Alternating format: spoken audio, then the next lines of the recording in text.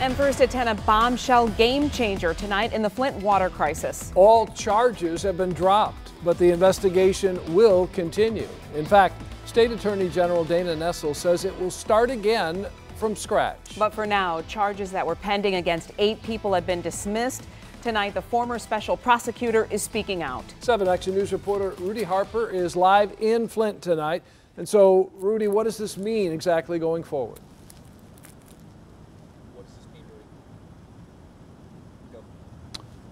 Flint's mayor says this could mean more serious charges filed against more people. Meantime, residents here say they are waiting for justice to be served.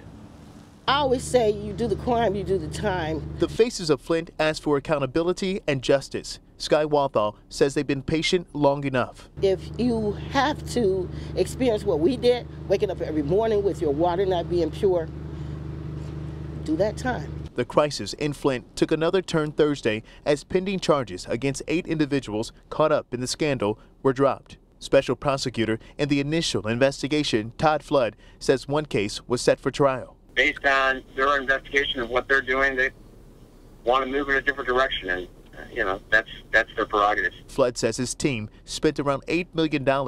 You hope and pray that this doesn't take as much time and money and effort because we had advanced the investigation so far already. We have found new evidence. We found millions of documents that haven't been looked at, over 60 devices that haven't been looked at. We want a thorough investigation. In a one-on-one interview with Action News, Flint Mayor Karen Weaver says she was notified charges would be dropped, but she's confident this is the right move in the long run. We want charges more than misdemeanor because what happened here was not a misdemeanor. Not only will it reopen and look at who has already been charged, but they may look at others that haven't been charged. Meanwhile, Cash Calloway says her family fled Flint in search of safe water after her 5-year-old son's health took a turn for the worse. She says because of toxic water. His skin just started breaking out. He already has eczema, and so it just started flaring up even worse. So I just stopped washing him up in that water. Her young son's health depended on it. They definitely should file them charges again because a lot of people are hurting in this city.